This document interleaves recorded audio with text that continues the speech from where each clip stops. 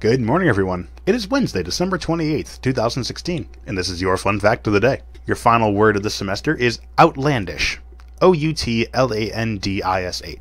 Conspicuously or grossly unconventional or unusual.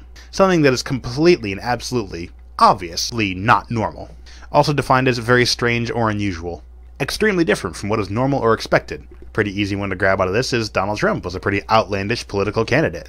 Weird Al is a very outlandish musician. He's not mainstream in the slightest. Tilda Swinton, a very outlandish actress who appreciates very outlandish projects. Pretty sure she actually quoted that directly. She appreciates working on newer, edgier, not so popular mainstream things. So the next time somebody just does something that's completely not expected, or whenever "hey y'all watch this" actually works out in a way he did not expect, that was an outlandish result. Hope you've enjoyed this fun fact of the day. See you tomorrow.